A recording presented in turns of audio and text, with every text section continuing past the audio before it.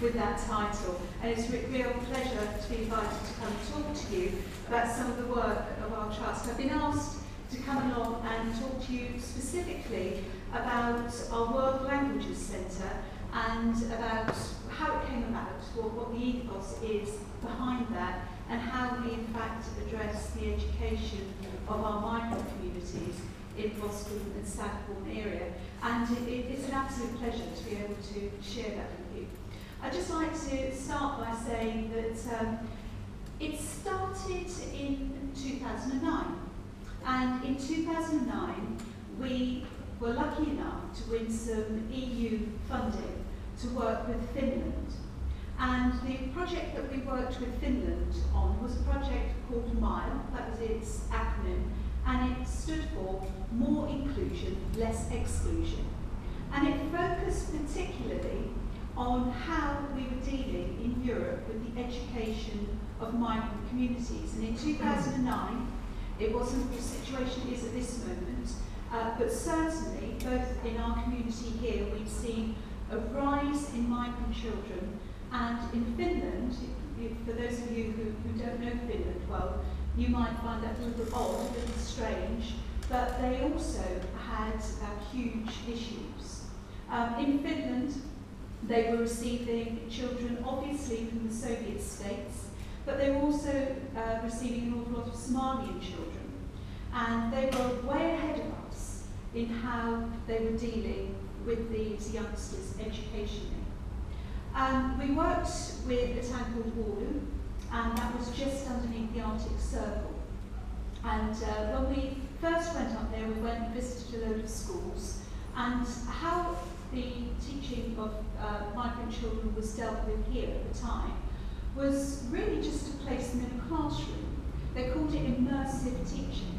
And I remember being quite horrified as a head when I was asking about the kind of resources that were available to be just referred to dictionaries. And I thought, this is not good enough. You know, we really, though in a way, chuck people in at the deep end, you know, the most able will surely swim. What happens to those who are not so able? So clearly we needed to rethink it.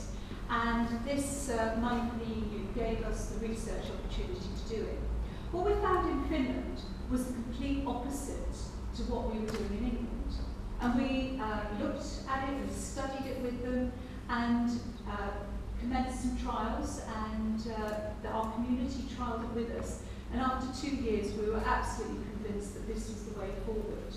This was one of 2 bits of work that we did, which are very integral to how we work in the World Languages Centre today. What we actually found from them was that they had reversed what we were doing here.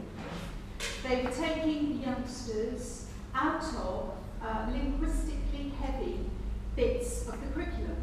So the equivalency here would be the children would not go into subjects like English, history, areas where there was quite a lot of tuition in the host language.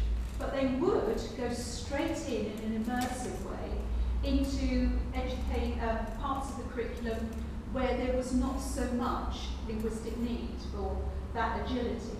So they would go into PE, they would go into drama, they would go into the arts, and that was beginning, if you like, their immersion in a very positive way.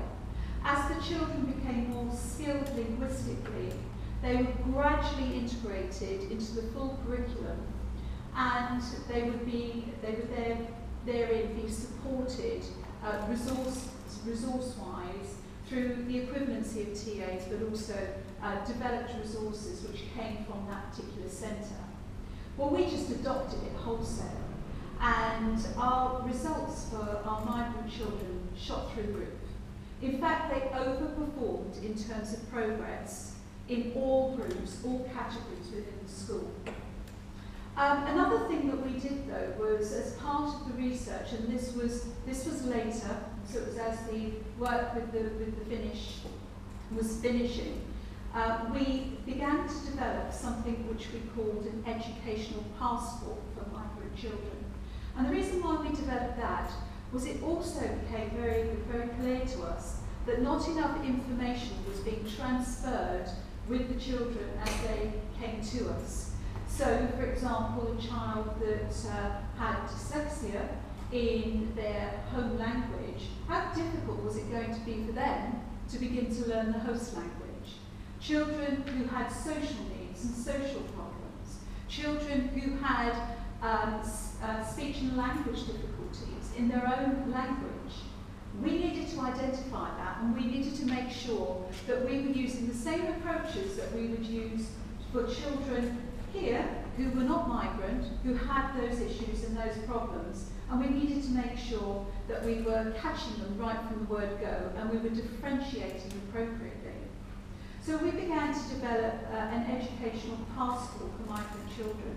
And in fact, it went beyond Finland.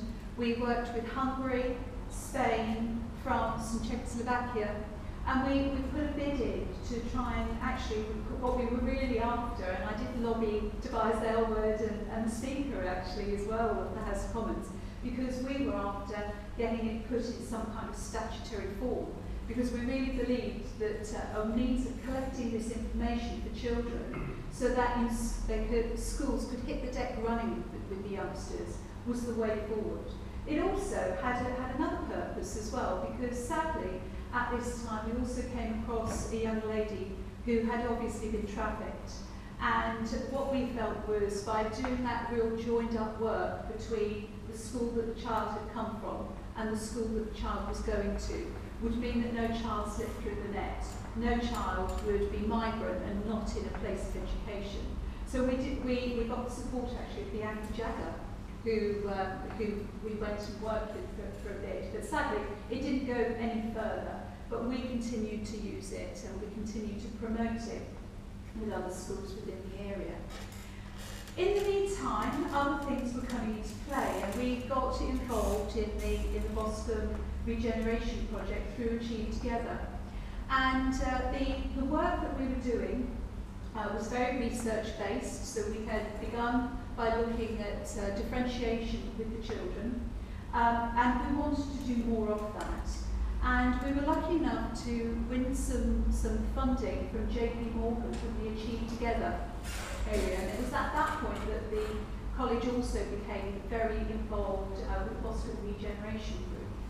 And what we wanted to do then was we wanted to start to look at some of the issues that we were finding as well within our community, which meant that there was disengagement from some parts of the parent community. There was a difficulty also still with reaching some of our young people, and we still felt that we weren't giving them quite the educational diet that they needed. So JP Morgan enabled us to fund some TAs in the children's home languages. And what we also did was we also put in place some tuition. So where we had youngsters who, let's say they were from our Portuguese or Polish communities, and they clearly had educational difficulties of some kind, they were then able to have TAs who spoke to them and coached them in their own languages, and tutors who tutored them through to GCSEs in their own languages, which built their confidence enormously. And these youngsters are still amongst our highest performing groups. And in fact, if you take English out of their suite of qualifications, which means that with the old headlines, they weren't hitting in the headlines because they didn't get the English, but they were getting 4 or 5 GCSEs at A to C level in a variety of qualifications. We also did some work with Avonbourne College, because one thing that we wanted to do as well was we wanted to address the needs issue in our migrant community. And what we found was that because they didn't have sufficient IELTS and so on and so forth, it was difficult for them to move on to FE. And so Bournemouth and Poole worked with us, and we developed ESOL qualifications within the college. And so now all youngsters who come to us from first generation migrant backgrounds, they do ESOL qualifications as well. And we work with the colleges to make sure that it's a very joined up pathway through. Where we are now is we've actually opened that facility as a World Languages Centre. And we have a bespoke facility which we are now opening to our community. because the two most recent pieces of work that we have done with this particular project are still ongoing, but have really opened our eyes to the fact that if we don't look to engage our migrant parent community in the right and proper way, we're probably going to find that we're hitting a glass ceiling. And some of our reasons for that was we started to notice that where we had children from deprived migrant backgrounds, we found that one of the reasons why that was becoming, if you like, insurmountable, and it was difficult for those youngsters to get the resources they needed, was because the lack of language in their parents meant that they couldn't access what they were entitled to. We find it very ironic at Avonbourne when we read the terrible literature in some of our papers where it talks about migrant communities being here for benefits, when we know that very often they don't access the benefits because they don't know they're there, because they can't read the literature and they don't have the proper support to get those things. So that is something that we are tackling. We are opening our community doors, and we are looking at ways in which we can translate some of the literature that's out there. And we also offer things like English for families. So we encourage the children to bring their parents, to bring their younger siblings, and we teach them English in the same way as we do for the youngsters. And that brings me to another thing. The way that we teach English is we use a TEFL approach. We've all along, as part of the research that we've done, we've worked with language colleges in Bournemouth. And as you all know, we are blessed with language colleges here. We have such a rich resource in that.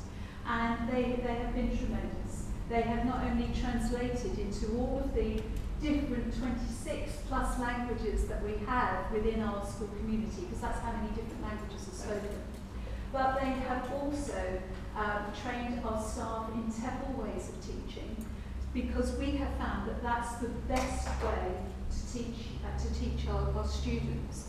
A lot of schools use teachers who have been taught to teach in England a variety of curriculum subjects to teach EAL youngsters. It's not the best way. Using TEFL approaches and teaching it as a foreign language is absolutely the best way to reach those youngsters. And we really did get an awful lot of support and help from them. And they're helping us with the translation for our community. The final thing I wanted to say to you as well is another bit of research that came out of the work with the families.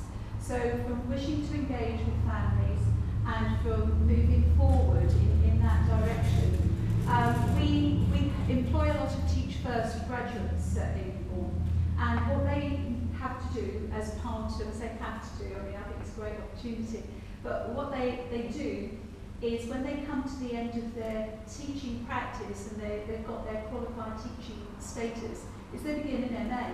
And if they stay with you, you finance that, so obviously you have the ability to commission the research. So we also do a lot of other EU projects, and one of the ones that we're involved with was something called Pangea, which involved our children travelling through Europe, collecting urban folk tales to put together. And it's a fabulous opportunity. They work with people from different cultures in their own country, and they were travelling to Poland at this particular time to collect some urban legends from Poland.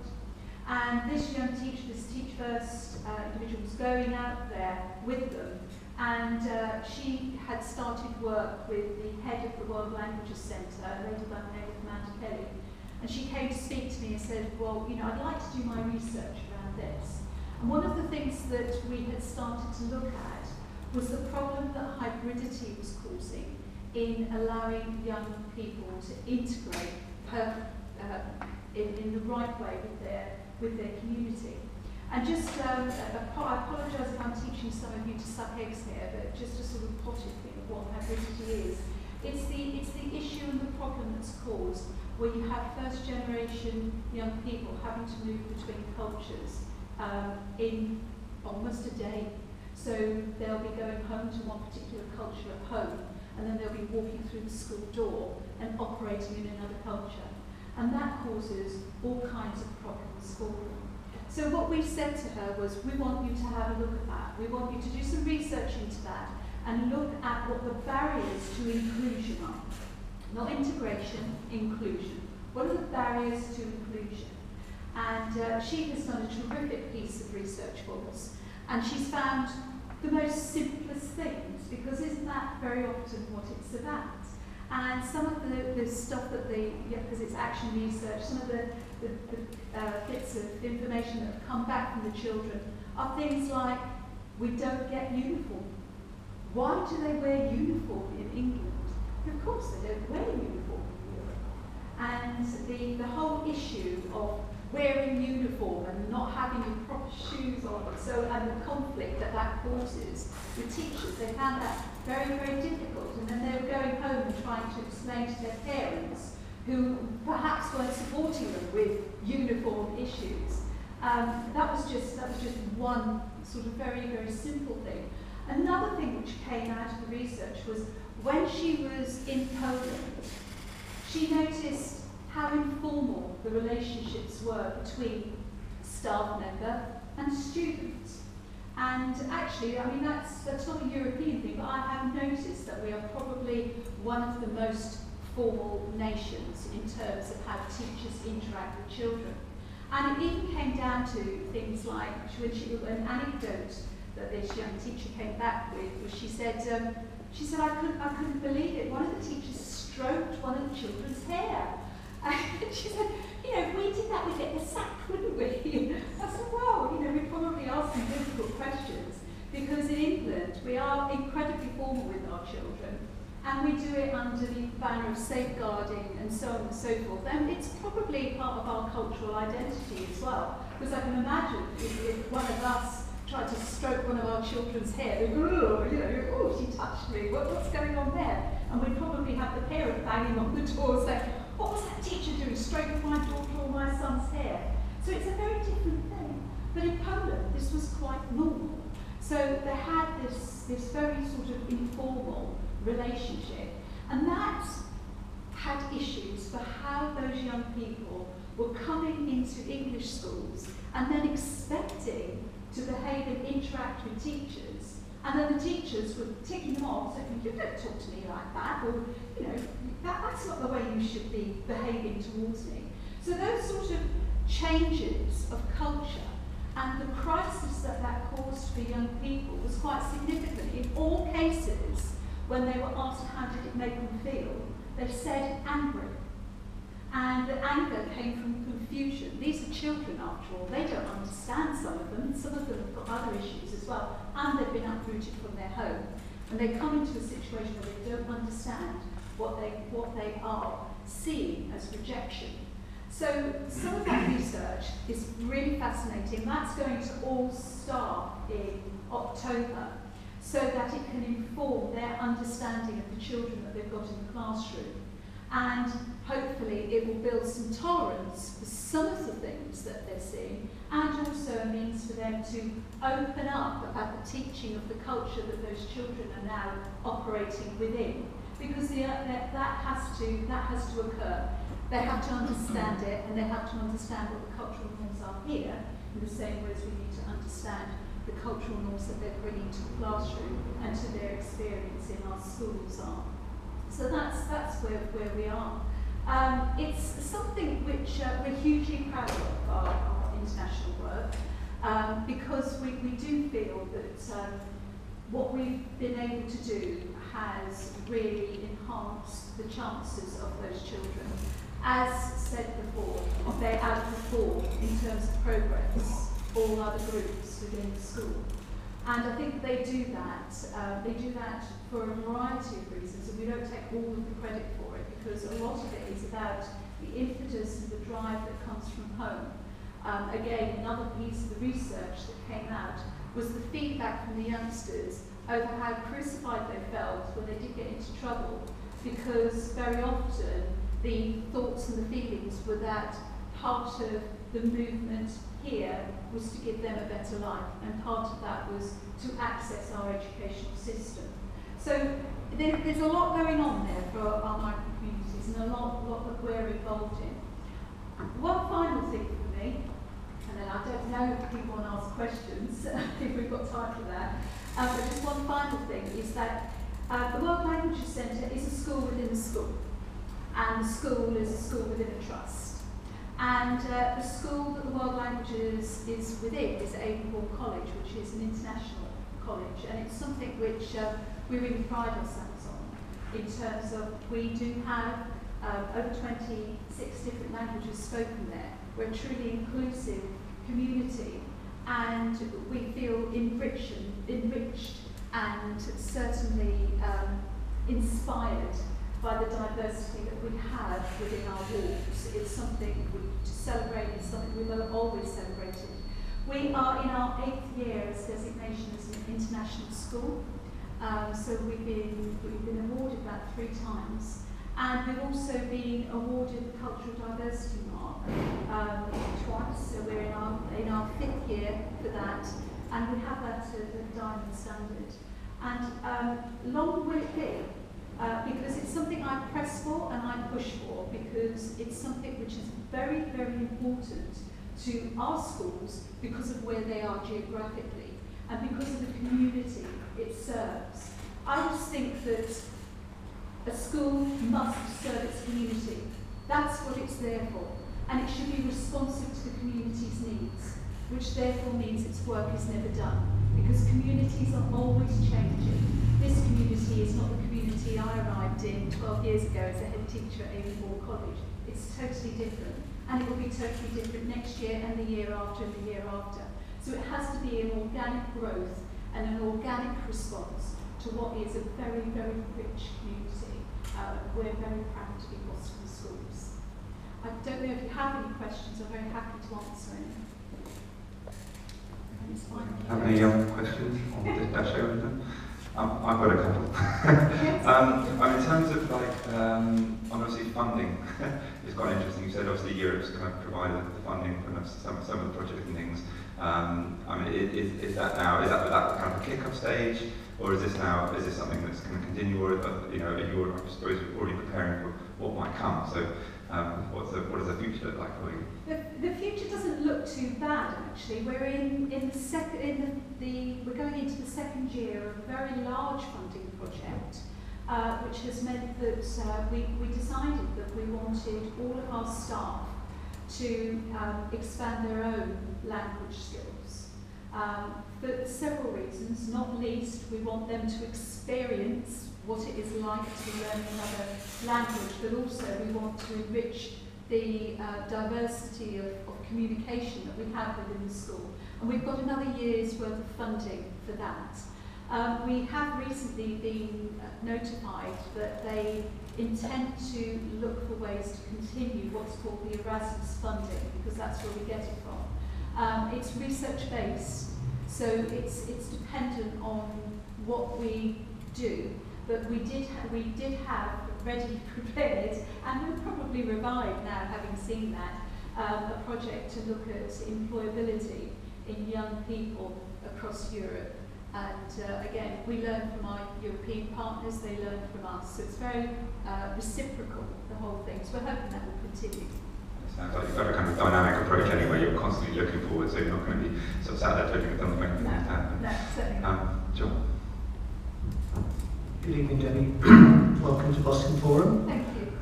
My question is, today we've got a new Secretary of State for Education. Yes. I don't know if you know or not, but one of her family members actually taught me. Oh. So she's got a connection to the teaching profession. So I'd say, my question is to you, what would you like her to achieve and do in her new role as Secretary of State for Education? How long have you got? I think it needs to be stability. And I think that reflects actually the country. I think we all need something that is steady, steadies the ship, and allows us to consolidate the things that we have done in recent years. There's an awful lot that's been done, an awful lot, but I don't think that we have had the time and the space, certainly not in education, to embed it. And just as soon as you start to do that, something new comes along.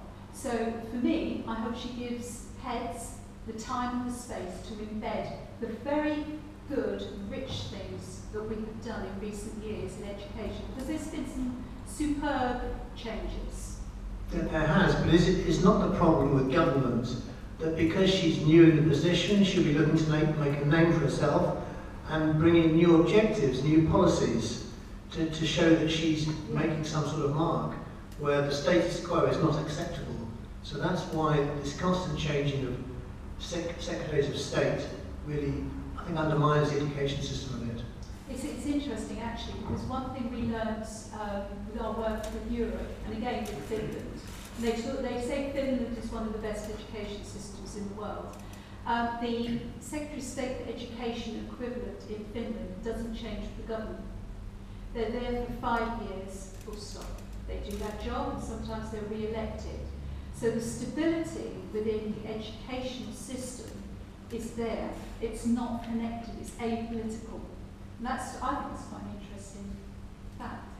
Just the kind of academy system, does that kind of give you, I mean, in terms of what you're doing as well with the trust, it kind of gives you a bit of your own room as well, so outside maybe what's coming from central government legislation in terms of education. Is that true, that it gives you a little bit more ability to find a path and continue to do some of the work? Obviously, if fundamentally your academy's changed, and in terms of what their make was, then you'd be looking at something altering, but do you think you've got a bit more resilience in terms of time that you can spend on projects? We're quite traditional with the education that we give our children, and we have always been that way.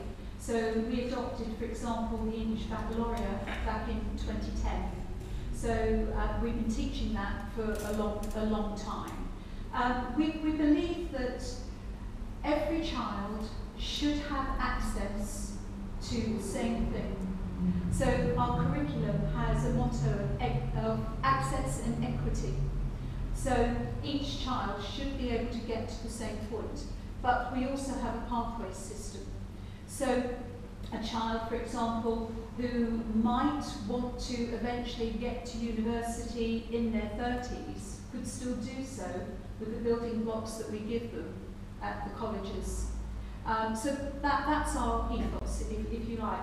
We've been able to do that, and we did that actually working in harmony, I've got to say, might disappoint some of you, with government legislation and some of the statutory changes.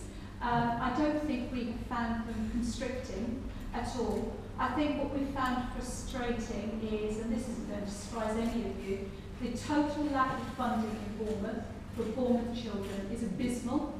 We have got one of the worst per child funding areas, and most schools are in difficulty as a result of that. The government is doing the fairer funding formula. You asked what should this, our new Secretary of State, is greening, isn't it, I think? No. Green? No. It's, is it? Oh, in that case, I apologise. I got the wrong lady. Right. One thing she could concentrate on is getting the funding formula in place and sorted out. Because if we get more money coming to our children in Bournemouth, then we can start to really deal with some of the real issues of deprivation. I thought it was really interesting hearing Theresa May talking about, for example, white working class boys. Well, I have a whole school of them. Tell me about it. You know, we really do need some investment in those children. We really do. But all the time it's left for councils to be creative, schools and head teachers to be creative to try and get that funding. We're always going to be not quite giving them the best deal, because we do need to have that investment. So that's one thing that could happen. Yeah, right. I was going to say, we've actually got Nicola Green here, who's what's your title, Nicola? Your Health and Education Services? Cabinet Member for Education Services. Just in terms of that creativity, do you want to say a word about what, you know, with those constraints, what you're able to do in Bournemouth in that world? Thank you. Certainly, I would agree with Debbie's point about Bournemouth being underfunded. Our neighbours in Poole will tell you how much worse they are, but it's a bit of a race to the bottom, actually, in terms of the way that Dorset schools generally are funded. and we've, through our members of Parliament, worked really hard to bang the drum for better funding. So I absolutely concur with Debbie, where I think she's perhaps not been banging her own drum well enough, and it may come with the breed, is the endless creativity of head teachers in managing budgets, recycling money, reusing every possible resource to absolutely wring the very, very best from every penny. The way our schools are managed, I think, is fantastic across Bournemouth. The way I first got involved in local politics was as a school governor, and the way in which heads do that and carry on with that absolute passionate commitment for their children is something I think as a country we're just so very, very lucky with. And that's as true nationally actually as it is locally.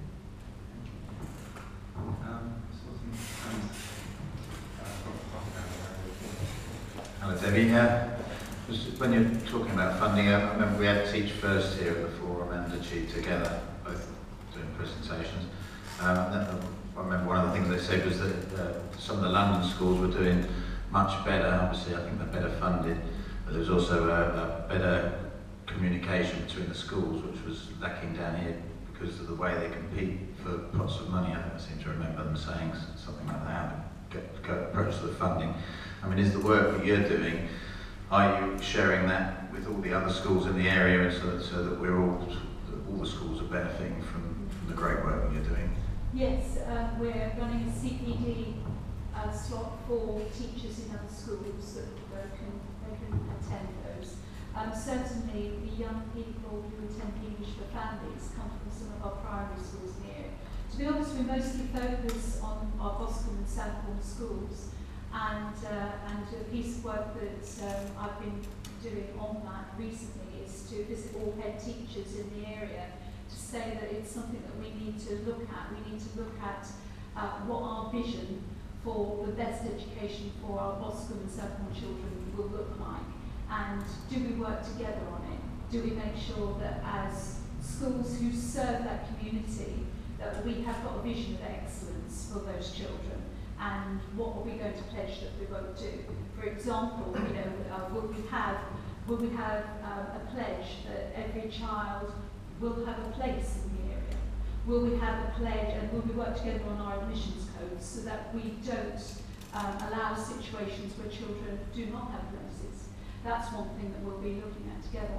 Another thing that we'll be looking at together is areas where children fail in one school, making sure that they don't therefore end up, especially, can you imagine a child from a deprived, disadvantaged background, then having to travel all the way over to the north of the borough perhaps because they've failed in a school here to continue their education. They're not going to do it. They're going to continue to disengage, and what we then find is that they are further excluded from education. So we're going to have a meeting early in September, and we're looking to pledge together ways in which we can address some of those issues and share more collaboratively. In a geographical area, we do meet as heads across the conurbation within Bournemouth itself, but we don't work together in a geographical way. But that's something that we're going to look at in the autumn term. Right, Alan Mercer-Sanker, Secretary of Boscombe Forum, and also to say thank you, Debbie, to your colleague Howard Curtis, who started work a little while ago on an initiative, Global Citizenship, to work with Nepal. We're having a Country of the World competition just concluded, prizes given tomorrow. So on a personal note, thank you for that. Coming back to the first very interesting initiative you mentioned that you've had at the school, the passport concept. Yes. Would it be possible, moving on from that particular level, to work with our communities, parents, children, to look at something like a global citizenship passport, which could equip all people, all students, for working in the global workplace, to help employability, we were talking about that earlier, and obviously improve competence as citizens as well, particularly after, sadly what happened on the 23rd of June, a divided country, bringing people together. So competence in global perspectives in a passport around those sort of lines. And I think probably some of us would be quite happy from different communities to work with you. Actually from communities and maybe developing that. Maybe that could be an outcome or a legacy project from what you're already doing so well. Certainly, it's the actual accreditation of it is something that we can look at doing with our young people. But they do an awful lot of work like that anyway.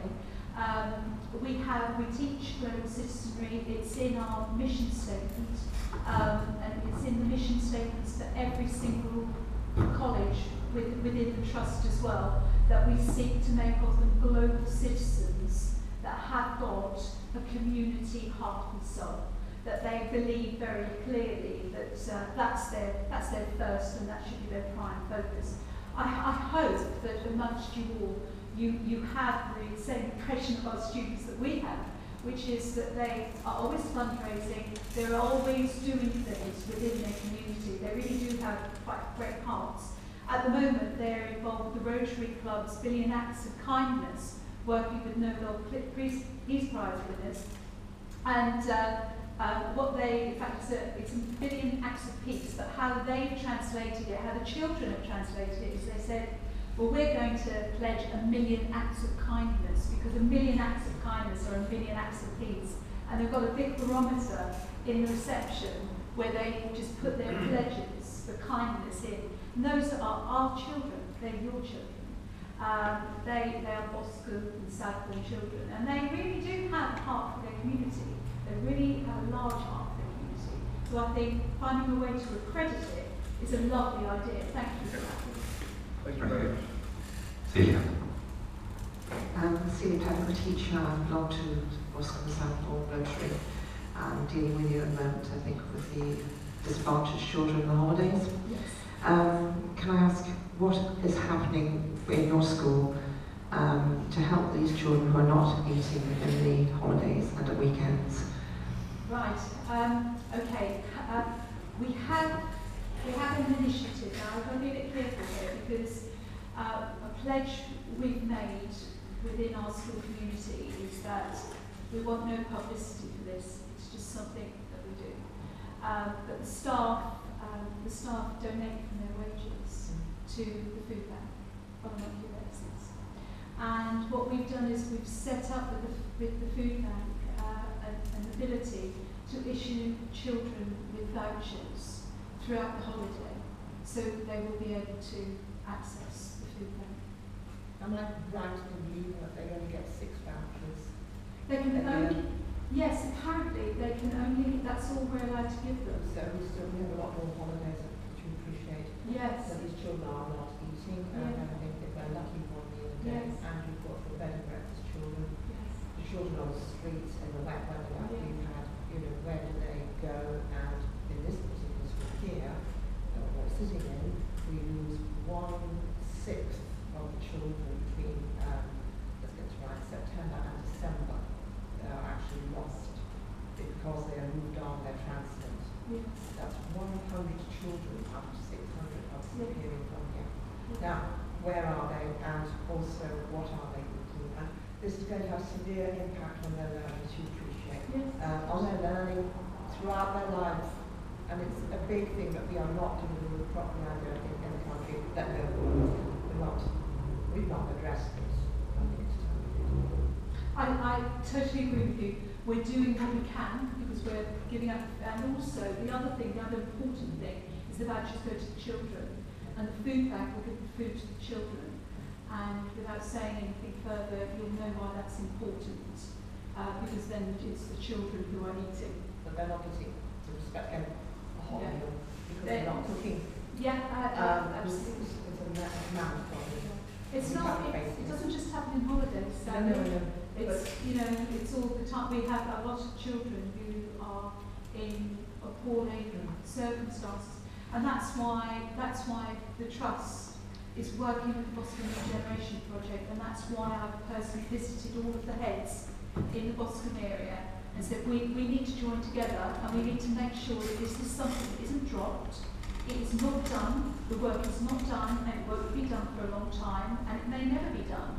But what we have to do is make sure that the strategy that we have as educationalists is the best one possible, because education, I passionately believe, is the way to lift these children out of poverty. But if they don't attend, as you rightly say, that's a massive problem. And so therefore we do have to, it's Maslow's hierarchy of needs, isn't it? We have to address the lowest part. We have to make sure they're comfortable, they have their basic needs in order to access education. And if that's not happening, then it's very, very hard. I mean, we have, the other thing we have in the Trust is, I don't know if I've got time to mention this, is that okay? Another thing we have in the Trust is the Ceremonious Centre, which you might have seen in the paper that we opened recently. And the reason why we opened that is because there are an awful lot of children who have those kinds of needs, and we don't have, and I'm sure Nicole agrees, we don't have enough spaces, do we? It's something, the issue that we have within certainly Tregonwell and Throop and so on and so forth, the institutions which support some of the needs of our children, they don't have enough places for some of these youngsters. And what we decided we would do is that we would cut off the bottom level of where we were referring those youngsters, and we would keep them in-house. We would build a facility, we would work with the parents, we would have more and more meetings that went a bit more beyond our brief. So we do meet with health professionals, we do more of that kind of work than I suppose some do, but we do it so that we can make sure that that level of inclusion is something that works for those children, and therefore we are managing that level. But you're quite right. And one more thing, is people get through that to an extent, but it's the people who are just above that level that don't get anything. We have them in our schools. I can tell you 100 stories, 100 tragic stories. And the most, I think, what we say in my schools is we say, know your children. And so that's our phrase that we say amongst us as staff, know your children. Just because they're sitting there looking as though they've got clean bib and tucker on, doesn't mean to say they have got an empty stomach, they're not going home to a home with no parents, because maybe their parents are working, or maybe their parents are doing other things. They may be picking up brothers and sisters from school and going home. They may be the ones who are cooking the tea. So know your children, know where they're coming from, and make sure that you have that at the heart of whatever it is that you are doing with them. So you're teaching them geography, yes, okay, but do it with an understanding of who that child is that's standing in front of you. Because if you don't, you're never going to reach them. So know your child. Very good. Last couple of questions. Anyone else got a question? No? I do have some leaflets here if people want about the World Language Centre, which perhaps I leave with you. Oh, this one. Sorry. Hello.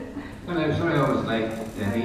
I'd just like to thank you for what you're doing within the community in Boscombe and in the local area as such. And in a kind of a pioneering and a methodical approach to education, which contrasts with a lot of other schools as well within Dorset. There's a lot of international links that you've achieved, but I didn't hear anything about your sporting links, unless you mentioned it at the beginning of your talk. I've obviously seen in your school and everything good that you're doing, but are you going to progress on these links as a qualified sports coach? It's obviously within an obesity problem, within not particularly within the local area, but nationally I'm speaking about. Are you going to continue these sporting links? I wish you could have been at an event. In fact, I shall give you all an open invitation for next year called Sports Personality of the Year Award on Thursday, where we were acknowledging the sporting activities of our youngsters. It was a packed hall because so many of them are engaged. We have more participation in sport than we have ever had. We have a fantastically diverse approach to it. This Saturday I'm going to go and see our boys row on the sea in Southsea. They were on the Stour and they won quite a lot. They're hoping to get to Henley, our boys, for the next, and they will do, because they've got real fighting spirit. So they do things like that. We've bought some archery, for the youngsters to do archery. They do all the traditional sports as well. We celebrate within sport, gymnastics and dance, so that it's very inclusive for young women as well. So you name it, we do it. We have a very healthy relationship, as you know, with Lithuania, and we have hosted international sporting events like the Garage tournament as well. So we open it out to our community in some of the different ways that we can. We're committed to dealing with child obesity, and we have food plans in place in all colleges, and we make sure that the food offering is educational. So in other words, we're teaching our children to make healthy choices every time they walk into our school canteen. The minute they step into a school, it should be about education.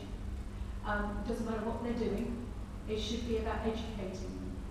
Educating them to make the right choices, to get the right skills, to look after themselves, to be productive members of their community, and to contribute to that social capital that we have in our community, to do the right thing and to be aware of what is the wrong thing. I think if you talk to any of the children in the schools, you'd be very reassured that they're encouraged to have a healthy lifestyle. Give this one ask a question. Thank you very much. What sort of provision do you have for children with disability, or special education? You get some additional funding for that, but how do you spend it? How do you invest it in those young individuals to give them the best chances, the same as everybody else? It depends whether they come with an educational health plan, and if they come with an educational health plan, they come with funding, and then what we will do is we will look at what their needs are and plan accordingly.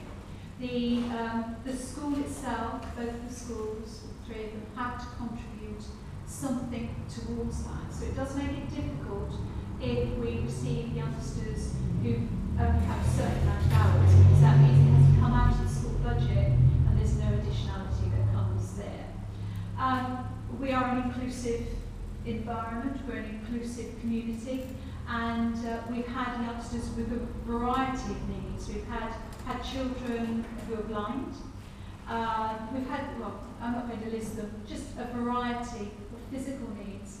We've had children, and we do have children with mental health illness.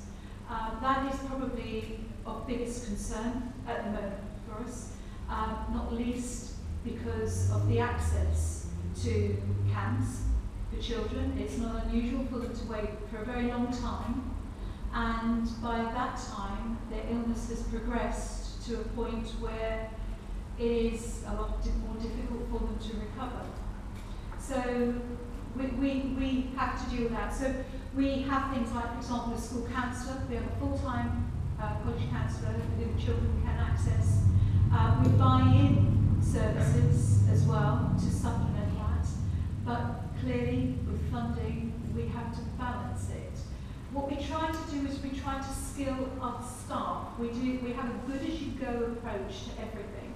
So where we work with professionals, we learn from fellow professionals, because then it will inform, okay, at a very small level, you know, we can't do the jobs of our other professionals, but what we can do is we can look at what that base level is, and we can integrate that into our own approaches. So you did mention the CAM service. So with the clinical services review sort of grinding and starting to gather steam again, which I don't know whether you've heard of the clinical services review. Well, it's Pan Dorset. The clinical commissioning group are looking to change the way that all health services are delivered throughout the whole of Dorset.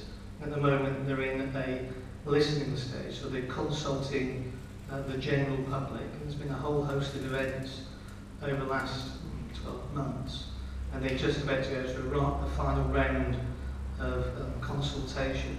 So I think it'd be well worth your while given those difficulties that you were finding in a very practical nature with those young people accessing the education because their inability to access CAMS, and it is about their life at the end of the day.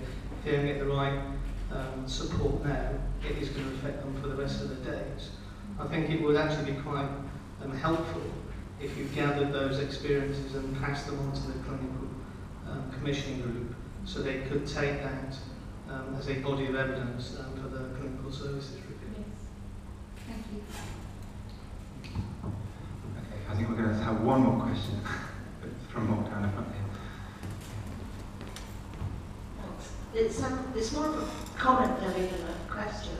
I'd just like to say and repeat the thanks for the innovative and remarkable work that your team are doing. I was aware of some aspects of it, but by no means in the depth that you've told us tonight. I'm sure there's a lot more. And I, for one, who, as no doubt we all do, because we're showing our commitment and interest to Boscombe to actually be in this room this evening, when one's constantly addressing the negativity of the perception of Boscombe, you know, and it's full of this and it's full of that, and how downbeat a lot of newspaper articles and certainly comments in newspapers are, I for one will be more informed and say, well, actually yes, we do have a very diverse community, it's great, it's cultural, and we've actually got research on almost on a world level research coming out of this. So thank you for that, and keep up the good work. Thank you. You're welcome. Sorry, I'd also like to say, one of me is for me it's all about culture, and I would also like to say thank you very much for working with us, with IAC, to produce a steel pan orchestra. so thank you for that. Can I have a word with you about something else? Yes. Yeah, well, I think the people, individuals are expressing their thanks. I think thank you from the forum officially, and it's been very, very interesting. I think what's spoken, we'll keep an eye on. Actually, on a personal level as well, I think we did the Young Persons event recently, and we were on a table with a couple of lads about facilities in Boscombe. So it was a big issue on forums of facilities. I need to have a chat with you about Bournemouth Emerging Arts Fringe, and when you've got an opportunity for them next year to come and do some art. Yeah, exactly. So these meetings are great, aren't they? Kind of make the connections you need to do something in the future. Thank you very much, Debbie. That's terrific.